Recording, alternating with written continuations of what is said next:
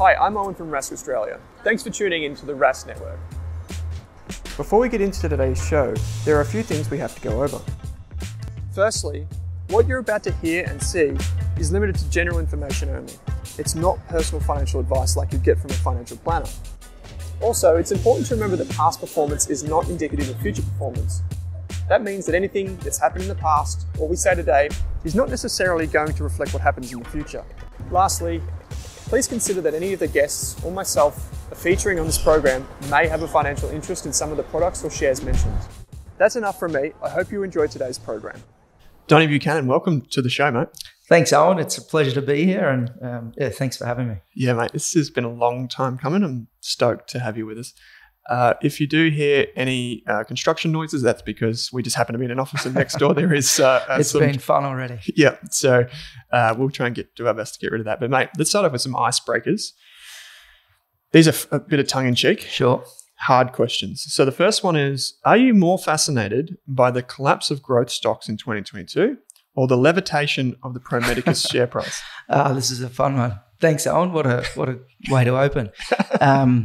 Yeah, look, we've been long-term shareholders in Pro Medicus, as you probably know, and have sold plenty over the years. It does trade on pretty fundamentally expensive multiples, but we still hold a bit of a stake in the portfolio. So I appreciate that it hasn't crumbled like some of the other growth stocks out there, because it is an extremely high-quality business and deserves a premium multiple. Mm-hmm. But there's a longer separate debate that we can have on that.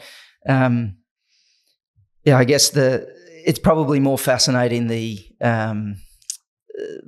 speed with which growth stocks have moved over the last sort of 9 to 12 months. And I think it's created an interesting opportunity for investors now. And it's times like these when, some of those sentiment readings are flashing extreme fear. I think it's a good time to be leaning in. So given that's what I do day to day, I'll say that I'm more fascinated by that. Yeah, sure. And I chose fascinated, right? Yeah, it wasn't lost on me. Yeah, okay. Well played. Yeah, okay. And the second one is in terms of fascinations. Did you watch the series Byron Bay? No. It was very controversial up where I live and didn't have a lot of support. And I'm not one to follow social media or reality TV shows. So, no, it hasn't been on my agenda and certainly isn't. Okay, number 3. If I gave you the choice of $1 million, but you had to invest in just one thing for 10 years minimum, so you can't change it, you've invested. Got it. Yeah. Or $250,000, and you can buy and sell every year, and you can diversify it however you like. What would you choose, and what would you choose to own, I guess? I think it's a pretty simple decision to start with a 4x head start in terms of 250 to $1 million. So I'll take the $1 million every day of the week. I'd be interested to talk to anyone that would go another way. And I guess, look, it's well published that the more people trade, it tends to be value destructive by and large. So I guess that's sort of a base rate, but you're also starting at a much higher level. In terms of what I'd buy, look, I'd probably tick a few boxes in one fell swoop here and buy property up around the Northern Rivers where I live now. You're asking me, I'm talking about my own street a little bit here, but I guess it's a productive asset and also gives you shelter and security, and I value those things. So that's where I go with it. Cool. We're going to talk more about the farm and agriculture and all that sort of stuff towards the back, as well as Pro Medicus, but Byron Bay will not get another mention from here on out. Thank you. So, Donny, how did you get started in investing? We talked off air about you went to school in Brizzy, lived on a farm. Like, was this as a business and investing part of your DNA, or did you just happen across it through books? Or I guess trying to keep this fairly short. Come from a farming background in far north Queensland, and the eldest son of a farming family. I got allocated a lot of tasks as a cheap and readily available labour source for my parents, and figured out at a pretty young age that I didn't want to be a farmer. And in some pretty foundational years through the teens, I learned a bit about the stock market, and I guess the the penny dropped, and it rang pretty loudly that you can build an asset base and earn an income without having to sit on a tractor or apply your physical labour in some way. And that appealed to me. I could see the value of building that and sort of the power of compounding over time off the back of that. And that led to all my decisions around subjects at school and university and so forth. My parents came across a framework called holistic management and in the 90s, and there were a few consultants that were around that, and there was a lot of talk about off-farm assets. And I got exposed to elements of the share market and investing through that, and it always resonated with me. So I knew that I didn't want to be a farmer. I got a view into these things and, started down that path. And I guess there's been a few dots that have been connected over the years, but at a foundational level, that's when it really started. So maybe just to give people context here, where did you grow up? Between Innisfail and the Atherton Tablelands on a banana, sugarcane and beef cattle property. Yeah, right. And now you live on a much smaller farm, but yes. Closer to the beach and good part of the world. Yeah. No, it was a bit isolated for me up there. I was always expected to take over the family farm, and there was a bigger property further west, sort of 50,000 acres, and you could have a substantial business between those properties. But it didn't interest me, and I didn't want to be a farmer, but I've come full circle, as you sort of pointed out, that it's a good lifestyle. And when my wife and I got to a stage where we wanted to raise children, it was important to me to have that as a part of it. And I think it offers some good grounding, some good life lessons, and you've sort of got the security of your own water supply and food supply and so forth if the world were to go to pot. Yep, I like it. And if there's one place, obviously I'm the Victorian, but if there's one place I'd love to live, it'd be up through there. And very, very nice part of the world you're in, mate. Thank you. Yeah. So we met through your time at the Motley Fool, which Lakehouse now obviously being owned by the Motley Fool. Yep. But we met when you first started at the Motley Fool. That was going back. You started in 2014. But prior to this, you'd done some really interesting things in the finance industry, but then for yourself as well, which we were just talking about. Yeah. Can you take us through that journey? You said that studying like finance and accounting subjects were part of kind of school and uni, but then what led you to the Motley Fool? Like, can you take us through that and like the key stories there? Yeah. I guess there's probably three main things that happened between school and Lakehouse. And I had a couple of years at a university college and sort of played up and decided, hey, it's time to grow up. And I went and got a job at one of the big four accounting firms as an undergraduate while I completed my studies. And that was the first time I'd had regular income. And it wasn't very much at the time, but it allowed me to have regular income to invest. I actually took out a margin loan at that time. This is in the early 2000s, and that allowed me to build a more substantial portfolio than I had more quickly. And, I continued to invest and pay that down. And at times, when I thought there was a good opportunity, I'd use that to bring forward the timing of some of my purchases and progressively pay it down over time. And I guess that regular income and being in a position where I could really invest and start to dial that up a bit, that was important to me. But it wasn't until the second moment when I moved to Sydney and I was working for Capital Partners as a graduate.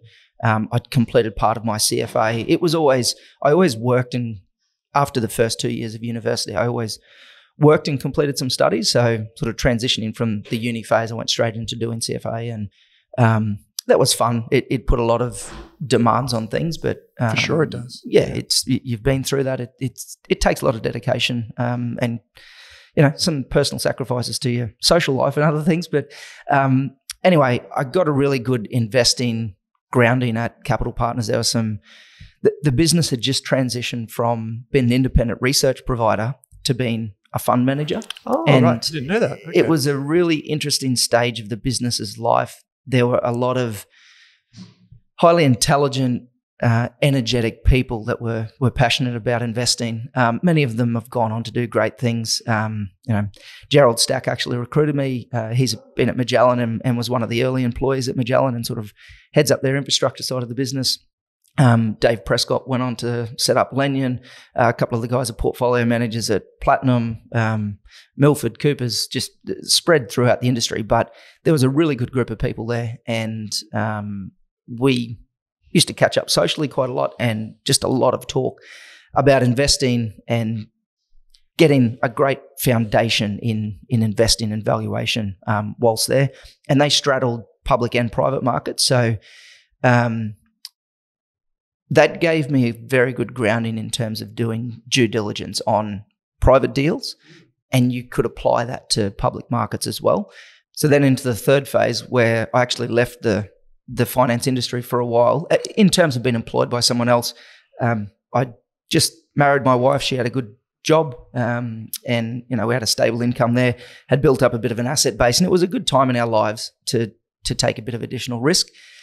And I made some private investments. So looked at about 60 or 70 opportunities, invested in 3 businesses. One of them I still own today.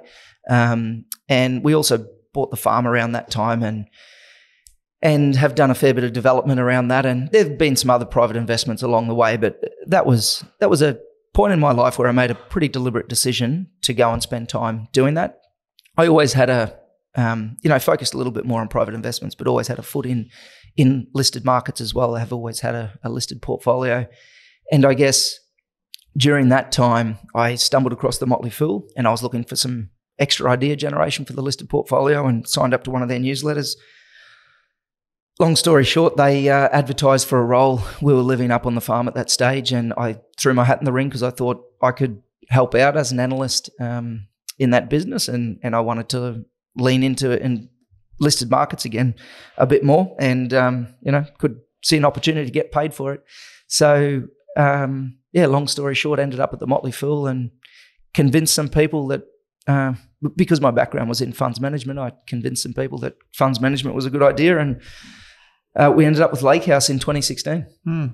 I might just look back on something that you mentioned there, which was the private investments. You said you looked at 70. You just come from a place where like you said, you straddled public and private. How did you find those deals for you personally? Like, was it through networks or what? So we were still. Good question. And I think that's one of the challenges of private investments is the deal flow and getting access to good deal flow. So we were living in Sydney at the time, and I imagine it's similar in Melbourne, but there are enough networks and events, whether it's a Big Four accounting firm that runs some of these events, and essentially pre-IPO or earlier. Angel Investment Network was, I haven't followed where it's up to today, but it was in a good place back then. Once you start looking for these things and having conversations with people, it just feeds on itself. And there is enough deal flow out there. And I suspect in an environment like this where money has dried up, you can probably find some higher quality ideas now than when money was free, and there were some businesses that were getting support that perhaps shouldn't have. So you're at the Motley Fool, Donny. You want to kind of light this spark to move into funds management. Yeah. And we've had Joe on the show. A lot of people know Joe for many reasons. So the two of you inside the Motley Fool, why did, in your opinion, and what did you see at the time that made Lakehouse make sense? So the newsletter business is very much DIY. So it requires people to actively do something. They get ideas put to them, but it's up to them to buy or sell or, build and manage a portfolio around those ideas. I could see that a lot of people liked what we did, knew and sort of trusted the philosophy, the investment philosophy and process that had been built around it. And people have big life events and, can become more time poor. Anyway, look, it was just a matter of offering people a do it for me option. And it's not about these things being mutually exclusive. I know plenty of people who invest themselves and also invest in a managed fund, and it was just a good opportunity. It took a little bit of work to convince people within the firm. So, as you know, there was a sister business in the US, and it had didn't have the smoothest start to life, and it made it a little bit harder to convince people. But at the end of the day, there was an opportunity there, and there was a good way to align ourselves with our investors in terms of putting money behind and sharing in the outcomes that we were generating for investors. You started with the Small Companies Fund, right? Yeah. I remember in the early days, and I'm sorry to bring this up, but Bellamy's went into like multiple months of suspension, was it, over Christmas? Or something? that was pretty fun. There's a good walk down memory lane here. I appreciate it. Yeah, not long after launching the fund, Bellamy's announced that they had a bit of an inventory overhang, and that translated into a cash flow problem for the business. And it was a tough time. It materially impacted the performance of the fund at the time. We were fairly new to it, and what was a listed asset effectively became an unlisted asset. And just the valuation around that and trying to mark to market, you've still got people transacting on a weekly basis on the unit prices, and you need to make sure you've been equitable to all investors across time. So there was a little bit to figure out on that front, and we worked with our RE, and it was a 5% or sub 5% position. So we're not talking about half the portfolio, but it was material enough that we needed to work through that. And it was, these challenges come up from time to time. The world changes often, and that was an experience that we had pretty early in the life of Lakehouse, and we came through it. It was a good lesson for us in hindsight. Yeah, the growth of Lakehouse has been it's incredible since that time, and I think a lot of people are caught off guard by how fast you've grown, how well you've done it from a newsletter background, which in some instances hasn't been nearly as successful. If you can speak sensibly to investors and it resonates with them, and you build trust, like ultimately that's what so much of our industry comes down to. I think there's a huge amount of value in a business like yours or the Motley Fool, where you've got a large retail audience. So Donny, one of the things that's really interesting when people observe Lakehouse from a distance is the fascinations. And so that's where this ties back into the first little icebreaker we did, which is structuring the business and the investment approach around fascinations. And I'm curious why you did this as opposed to, say, like forming it around sectors, geographies, business, other like types of businesses in different ways. Like, why is it fascinations? Yeah, I guess you need to, the investable universe is very large, and you need to narrow it down somehow, and there are some fairly conventional ways to do that. Lakehouse decided to go down a path of fascinations, and it's really just about economic models that stand out.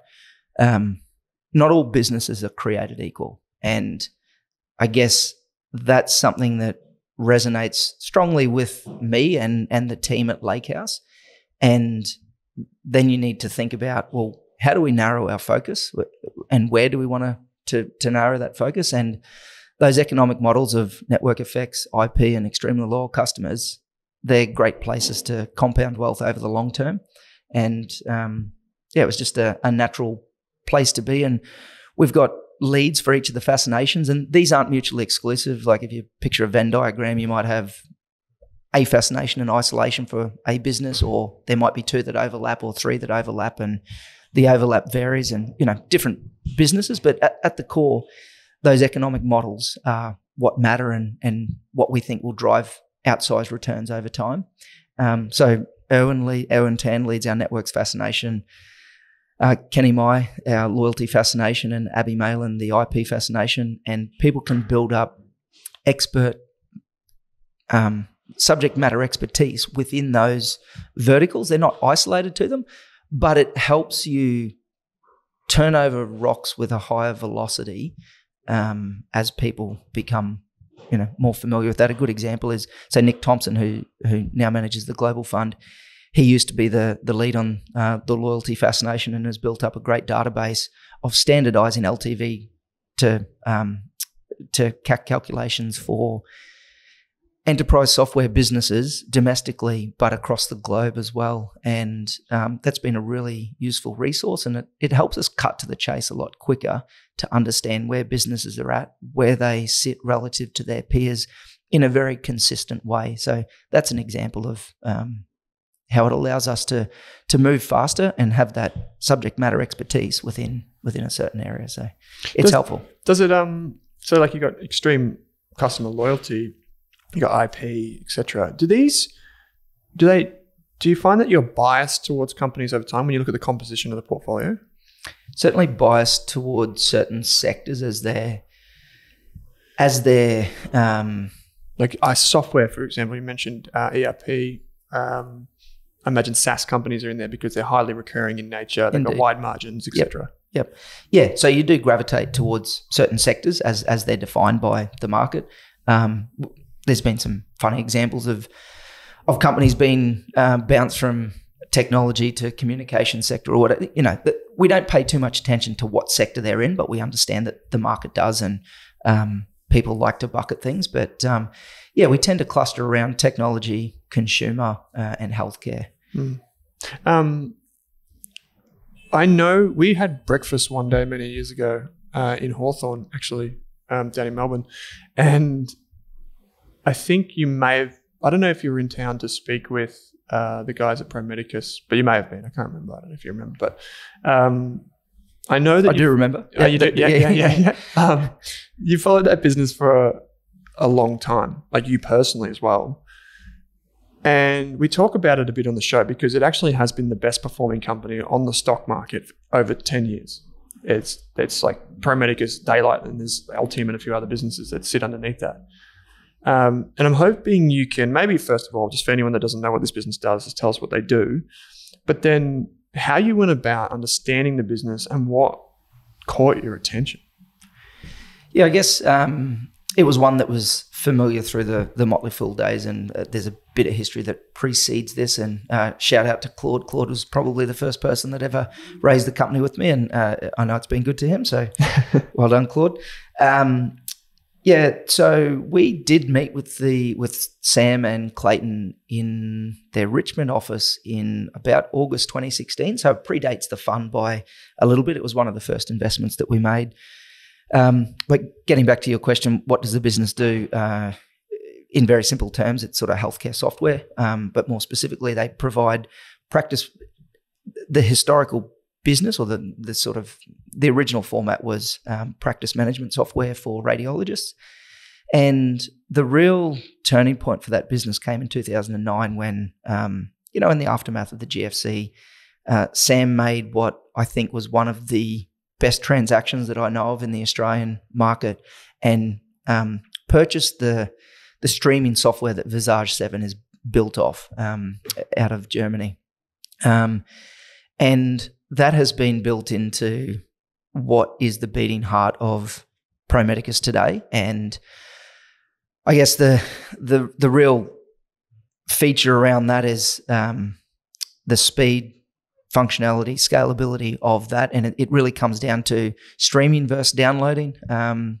And you've had a situation in the radiology industry and just, elsewhere as well, where file size has exploded. So you've had digital cameras come in and replace sort of lead-based film and that sort of thing. And file size absolutely exploded. And the importance of being able to move large files around efficiently, being able to manipulate them has become increasingly important. And that's really been the heart of Visage's edge in building out the market position that they have today. There's a lot of optionality that hangs off that as well. Sort of, they've been working for a long time on going into cardiology and other ologies, and basically using the same base technology to be able to look at large valuable images and manipulate them off-site. So a big theme over the last couple of years has been healthcare companies. For the longest time, patient data was seen as really, really sensitive, and it is. And the approach from the industry was, we need to keep this on premise. Like, we need to have a guard with a lock and key, keeping this secure. And there was, they weren't interested in looking at the cloud. Anyway, fast forward a few years, and there has been a strong adoption in cloud software by the healthcare industry. And as those barriers have come down, it has further advantaged Pro Medicus. It is just a very thin software stack that can facilitate a radiologist working from their garage on the other side of the world, looking at images for half a dozen or a dozen hospitals. And that scalability and the adoption of cloud has really helped it to accelerate its growth to a point where most of the RFPs today, you need to tick the box on cloud. And Pro Medicus is very well placed, and I look forward to them moving into other ologies and so forth in time. And they've got their PAC system as well, so allowing hospitals to move even more images onto their platform and stream it in the same way. So that was a long and winding answer to explaining what the business does. Yeah, no, I like it, mate. But so one of the criticisms, right, of Pro Medicus in those days was, this company, I think at the time was spending like $2 million in R&D or $3 million. It was tiny, whatever it was, right? And then people are like, well, how can that compete against Fujifilm, and how can it compete against blah, blah, blah, blah, blah. And if you're looking at a business like that, okay, what are some of the, I guess, factors that made you get comfortable building a position in that? Like you said, you met with Sam and Clayton. Like, what was it about them? Maybe did you go to any radiology clinics or conferences, or how did you get comfortable with that business? Yeah, I guess we're very much attracted to founder-led businesses, and in my time investing, not all businesses are created equal, and not all founders are created equal. And I'm developing a better nose for which founders I want to align with, and those which you need to be a little bit more careful about. And what it really comes down to is sort of a little bit of ego and the promotional effort that they put into their business. And you need to accept some of that because these businesses need capital, right? But anyway, Sam was just very open, honest, and trustworthy from day one.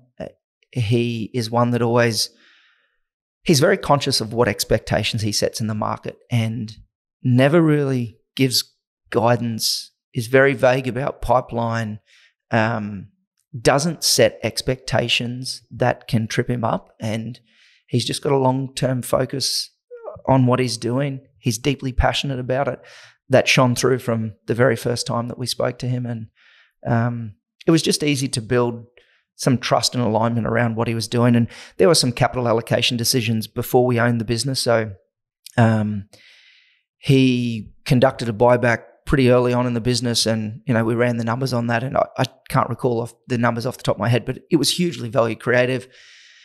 We bought into the business at the end of 2016 when we launched the fund, and they conducted another buyback thereafter. It might have been December of that year into the start of the year.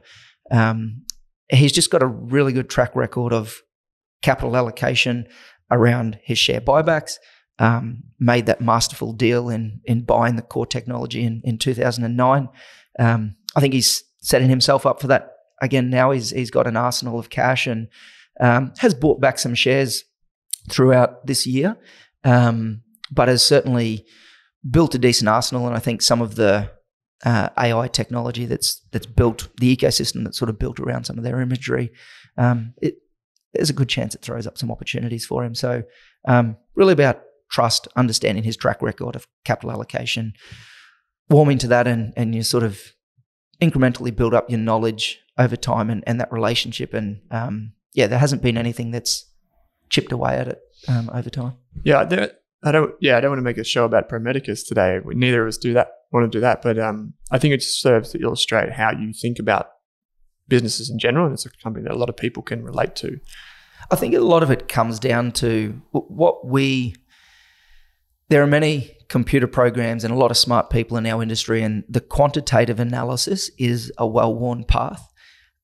Something that we try to focus more on, and we're still putting increasingly more effort behind it, is the qualitative side and understanding the cultural aspects of businesses and the mindset of the leaders and capital allocators around those businesses that allow them to thrive over time. If you've got an operator there that has a short-term mindset and you know that, then it's probably not somewhere you want to place capital, and it's less likely to compound well over time.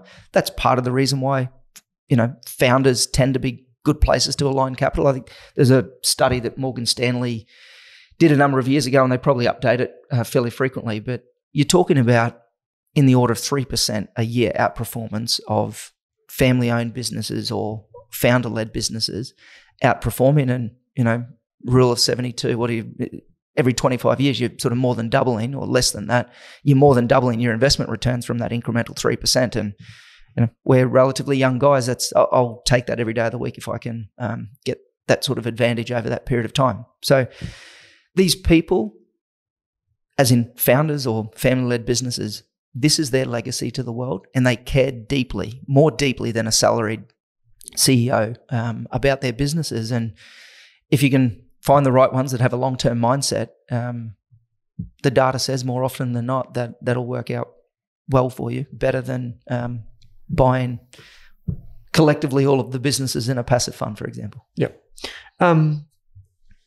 The question that often gets brought up when people get to know Lakehouse, whether it's the global fund or the small companies soft closed, by the way, is it? It has soft closed. We always said that we'd close that as capacity approached 500 million. Myself and my friends and family have money in that fund, and we've got no interest in sacrificing performance for being large. So we did soft close that in February of 2021, I believe it was, if I remember rightly. And just with the market pulling back, it's opened up some capacity. So it's open again. Okay. I look forward to the day where we get to soft close it again, though, Owen. Yeah, okay. That's a problem that happens with a lot of particularly small cap fund managers, is the best ones fill up really quickly, right? Because you can't just keep going forever. But one of the things that people observe when they look at the website or they just read your updates is the portfolios are very concentrated. Yeah, they are. And in particular, the top 5 positions. Why did you decide to go down that path, and why is that optimal for what you offer? Yeah, I guess that was always... So when Joe and I set up the business, we were a small team. We were 2 people for a long stretch of time, and you need to have focus. The fascinations helps go down that path a good bit. But also, it doesn't make a lot of sense to own your 31st, 41st, 51st best idea. And various studies point to the fact that investment managers make their best returns out of their highest conviction positions. So lean into that. And I think beyond that, I think that the market is really separating. If you're an index-hugging active manager, I think that they're much more exposed, much more vulnerable, much more at risk these days than in the past. And I see a lot more asset allocators, financial planners go into a bit more of a barbell strategy that is, okay, let's get our market beta risk out of a very low cost index product. And you do a great job of helping facilitate that for people. But then if you want something that's a little bit higher octane that can generate some outperformance, I think going to managers that have high active share, high active share like we do at Lakehouse, I think that makes a lot of sense. The investment philosophy and process needs to resonate with investors because of the concentrated nature. You can have some pretty big moves, and we've certainly experienced that over the last 12 months with the heavy sell-off in growth stocks. That's par for the course in investing, but I still believe very deeply that it is a great way to compound wealth over the long term, and this is a long-term game that we're in, and we're still early in that innings. Yeah, I like it. So this brings, I guess, when people see that, I for what it's worth, I agree completely. I think when we talk about on the show, we talk about risk budget. We also talk about fee budgets. Mm-hmm. And if you think about it, if you're building a portfolio, so you can have your passive core portfolio, then where you take those bets, you want them to be the right bets, and you're willing to pay for it typically, like if they're good managers, right? But when people think about concentration in particular, they think about downside as well, right? So how do you know when you're wrong on a company, I guess? Is there like a checklist or some way you think about that? I don't know, even maybe if you use an example, if you have one, but I'm just putting you on the spot here, sorry. That's all right. Yeah. How do you know when you're wrong, and how do you protect that downside? Yeah, I'd say it's one of the challenges and something that I've reflected on a lot over the last 12 months. A challenge with our investing philosophy and style of being long-term, being patient, trying to filter out the noise, is that you're less reactionary. And we have been guilty of thesis creep in the past. And it's something that we're much more attuned to these days. And this is something that came to the fore in the first year of running Lakehouse, and the second and third. It's sort of incrementally been built, and you sort of recognize it more over time, and try to tweak your processes to pick that up more quickly. So yeah, it's a balance of acknowledging that, hey, this 6-monthly result, yeah, it might be noise, short-term noise within a long-term thesis, but hey, there's enough here that it's dented our conviction. We need to take some chips off the table here. To completely exit a position, the price needs to be at extraordinary levels that we can't justify the valuation, even at a higher end. We don't like selling on price alone, but the most common way is a thesis breaks, and things move pretty quickly in smalls land. And it's happened a few times where a thesis breaks. A bad capital allocation decision is made by a management team that you don't support or don't have confidence in. And we tend to want to be there for the long term, but you need to balance that with the world's a very dynamic place, and you need to adjust and adapt to what's happening out there, and try to do it as quickly and efficiently as you can. So. Yeah, I remember I think it was one of those positions was RPM Global at the time. I think they sold their geogas, and you guys voiced concerns about like that capital allocation decision. But while we're on this topic, I think this is really valuable because it plays a big role in what you think about is, and this is a bit of a cheeky one, but it's as you've done this for quite a few years now, who is the best capital allocator you've come across? Maybe if you wanted to take that at the CEO or at the investor level, who have you come across and been really impressed by?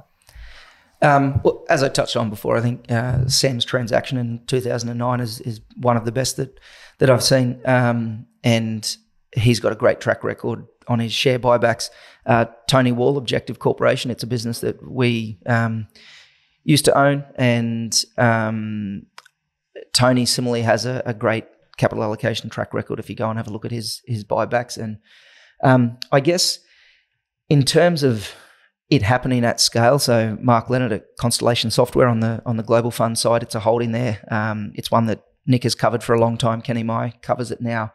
It has Constellation really, what's the word I'm looking for here? Sort of institutionalized capital allocation, and slightly different model to Berkshire. So Berkshire sort of concentrates the capital allocation decisions in head office, whereas Constellation sort of pushes it down. But that framework has delivered, I don't know the latest numbers, but well north of 20% compound per annum since inception, buying vertical software businesses across the globe. And for someone to be able to build such a large and sustaining business off a capital allocation model, it's a hard one to ignore. And I think there's a good bit that can be learnt from that. It's harder in the Australian smalls landscape. Businesses tend to be much earlier in their life cycle, and you don't have the same longevity as a standout like a Berkshire, a Constellation, or such. So yeah, it's Mark Leonard did this interview once, and it was like, I don't know if you ever come across it. It was on Twitter for a while. And I think it's since been taken down, but it was for one of the business units. Mm-hmm. They had a podcast and he appeared on it, and because he's typically very shy. Yes. Like he doesn't really make a scene or anything. And I remember just dialing into that. I've since lost it and I'm devastated. Kevin Fung, if you're listening, thanks for sharing it. But it's just like unbelievable. Those letters are fantastic. It's a masterclass in capital allocation too. So couldn't agree with you more there, mate. Look, this is no insight here, but Jeff Bezos and what he's done and the whole mentality of failing quickly and the capital allocation track record that he's built around that business and trying different things and recognizing when you're wrong quickly. I think there are plenty of examples the world over, but yeah, there's a couple on the global side there for you. So many great companies in that list. There was actually one company, I can't remember the name off the top of my head, that I couldn't remember the name of in the global fund. It was the second position, and I was like, I've never heard of this business. So it's one, if you're looking for more of Donny's or the team's insights, please head to the Lakehouse website and just read the letters. It's just awesome. So, mate, a bit of a fun one is if you could take one investor, they could be an investor, they could be like an author that you read or whoever, and one CEO or founder or whatever to dinner at the same time. Well, actually, I said dinner, but I was thinking if it was Donny, it's probably maybe a pot and a Palmer, or maybe just like, I don't know, whatever you do. Any of that works, yeah. Yeah. If you could take them somewhere and just sit down with them and talk to them for a while, who would they be? Yeah, I guess on the investor side, I own an excavator. I only want older people to operate it. They've made all the mistakes in their life and they're going to be gentle and mindful of their own safety in operating the machine. And I think that there's a lot to be said for that approach in life and investing. So, there's the obvious ones, the Mungers of the world. And I love how to the point and almost politically incorrect that he can be. Warren's very folksy and all that sort of thing, but he's got an immense amount of investing experience and you can learn from the mistakes and things that they've seen. But I guess trying to pick someone that this isn't really off-piste, but I read the Seth Klarman's Margin of Safety back in the Capital Partners days, and it was profoundly sensible, and I'm probably overdue to go and read it again, to be honest. He invests differently to what I've gravitated towards in terms of the growth investing at Lakehouse, but someone else that's fairly media shy, but I think just has a different way of thinking and is a very deep thinker, and I think it would be an engaging and very insightful dinner conversation or, pot and palmy conversation with Seth. If you say palmy? Yeah. Okay. That's a Queensland thing? Yeah. No, I think it's pronounced Palmer. Oh, okay. Sorry. Yeah. I'll work on that. Like the AFL is the sport. Yeah, not so much. With roots in far north Queensland, I'm deeply a league supporter, mate, and Queenslander at that. Yeah, no doubt, mate. Okay, so your upbringing on a farm, now living on a farm, I think people, I love chatting to you because you just bring this down-to-earth nature to the way you think about life and investing and everything like this, mate. So it's a real treat. But I remember you wrote an article. This was a long time ago, and I can't remember the company. It was for the Motley Fool site. It may have been Rural Funds Group or one of the businesses that was listed. I think I know the article you're talking about, yeah. Yeah, and I think you made a comment in there that in your experience, typically the best farms and the best agricultural assets are intergenerational, and so it makes it quite difficult to make a lot of money in the public sphere in that way. Do you think that's a fair assessment? I don't even know if I got that right, by the way. Yeah. I think there was something in there along those lines. I guess my familiarity with agriculture, and, there are many different parts to agriculture, but they're often 24/7 type businesses, and it's hard for a corporate to compete with a family operator in that sense. The family operated businesses, it's an extension of them, who they are as people and what they do. And I think that they just have a fundamental advantage in a what I think is frankly a difficult industry. So we have a question on our checklist at Lakehouse that is, what are the uncontrollable externalities that could sink the business? And when I think about agriculture, there are a few there. So typically most agricultural businesses are price takers, and that can be in an environment where you're competing against producers that are heavily subsidized or supported in some way by their governments. If you think of global wheat prices, global milk prices, insert other soft commodity. And then also, and perhaps the biggest one, is you're beholden to weather in a lot of cases. And that creates a lot more volatility in the cash flow of the businesses. And I don't think it's an industry that's well suited to high levels of debt. But there are periods of time where that happens. And if you're in an industry where you can have a couple of great years and then a couple of doozies, we had a 4 or 5 year drought in parts of New South Wales and Queensland not that long ago.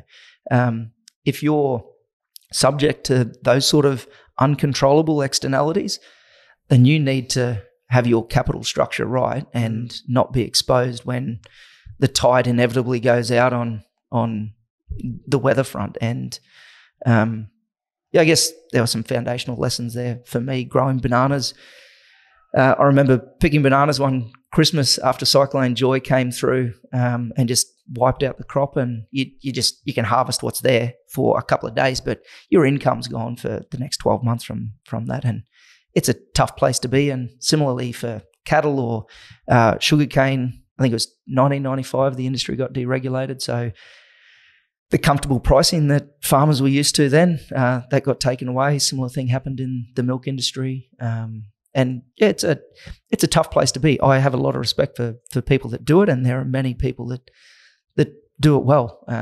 But like I said, it's really those farming families that stand out. And there's been a trend towards, we're going down a bit of a rabbit hole here.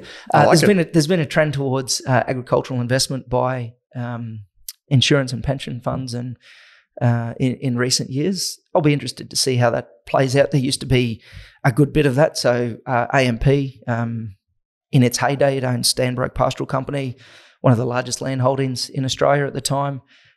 Things sort of came full circle there. And, it's interesting seeing some of the liquidity challenges around at the moment and the push towards unlisted assets generally.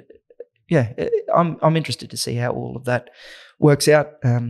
Uncorrelated returns and all of that. I understand the concept behind it and the attraction to it.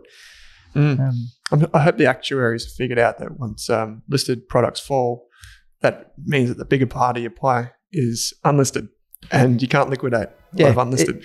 It's an interesting time. It sort of reminds me of during the GFC or in the shadows of the GFC when APRA was writing to the big pension funds and asking them to, quite often a lot of the best performing ones had the best returns because you don't need to mark them to market as often. And the valuation can be independent, but a managed process. And we'll, it's a conversation for a pot and palmy sometime. Okay.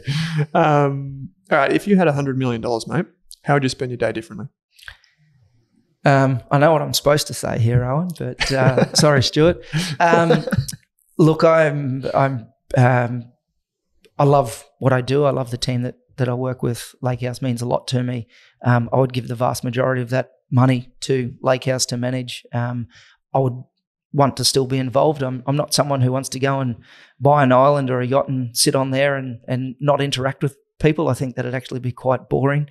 I like to be busy. I like to be, involved in things, and Lakehouse would certainly be a big part of that. I'd probably spend more time turning my farm into the estate that I have pictured in my head. I guess walking my kids to school every day, and walking just so that you can slow time down and spend more quality time. Yeah. Because obviously you live near Byron, and your office is here in Sydney. How often do you get down here? In short, as often as I need to. Yeah. Pre-COVID, it was a lot more. Yeah, I remember. Sort of every 2 weeks, I'd basically camp down here during reporting season.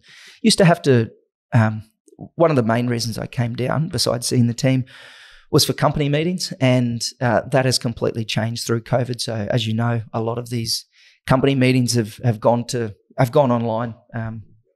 Zoom and the likes have been a huge boon to being able to live and work remotely.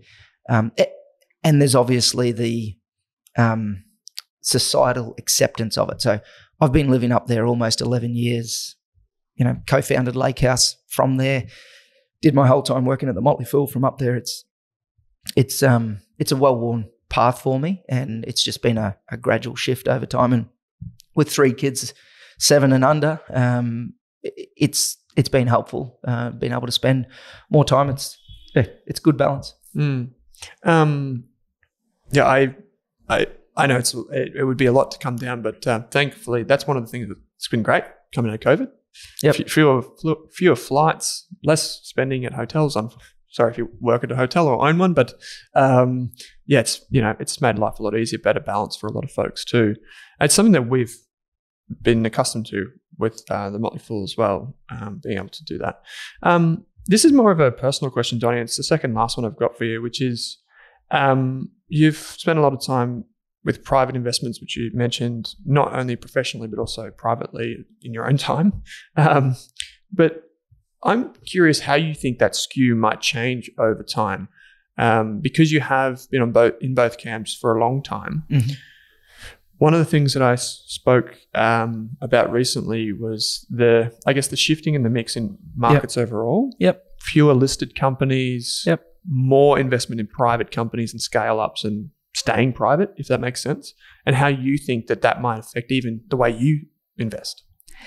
Yeah, look, I always have had a good portion of wealth in listed equities. I think that will always be the case.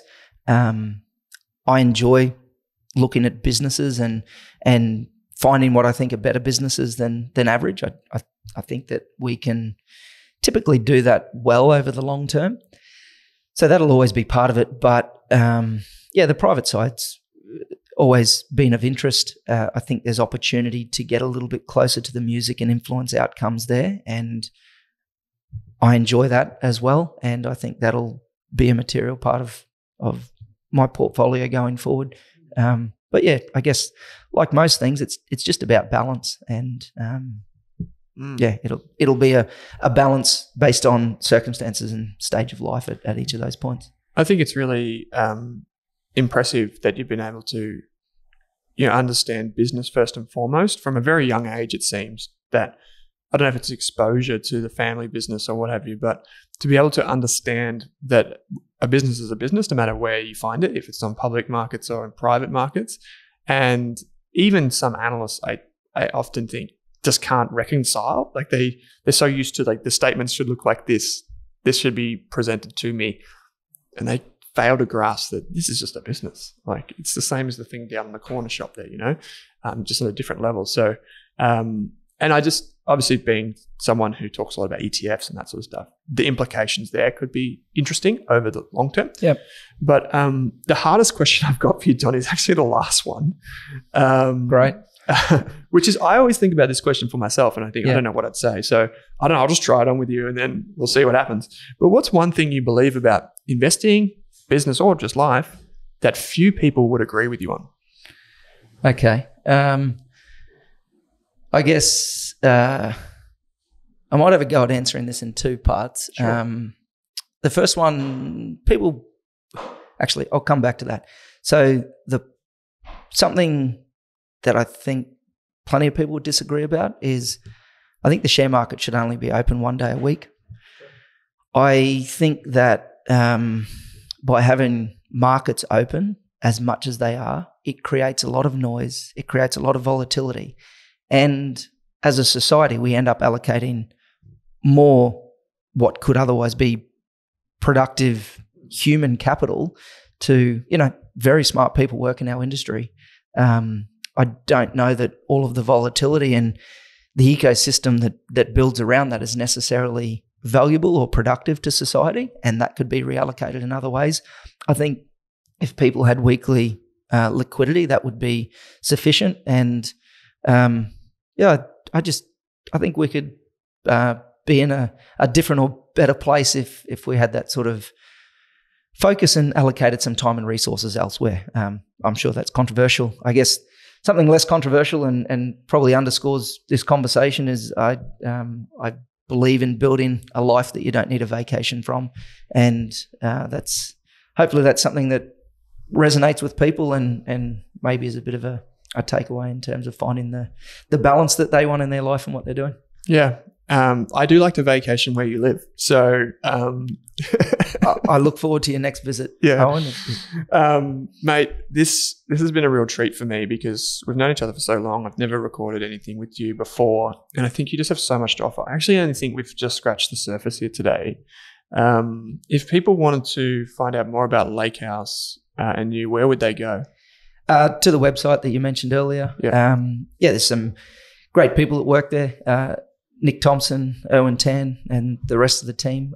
If you get an opportunity to read an article by them or meet them in person, I'd encourage you to do that. I think they're fantastic people and fantastic investors. So just reach out to anyone on the team or lean into any articles that we have out there, and you'll learn a bit, I hope. Yeah, and there's also the webinars. So the webinars are available on the website as well. You guys answer questions, you go through portfolios. It's really good stuff. So if you want, I don't know many funds that do this like so professionally and consistently. So if you do want to learn about more of the businesses that Donny watches and researches, just go and check out the Lakehouse Capital website. I'll put a link in the show notes. Donny, thanks. I don't know if you come down from Byron for this. I hope not. I hope you had more important things than me. But mate, I really appreciate you taking the time to join me here in Sydney. Great being here, Owen, and thank you. I hope we get to do it again someday.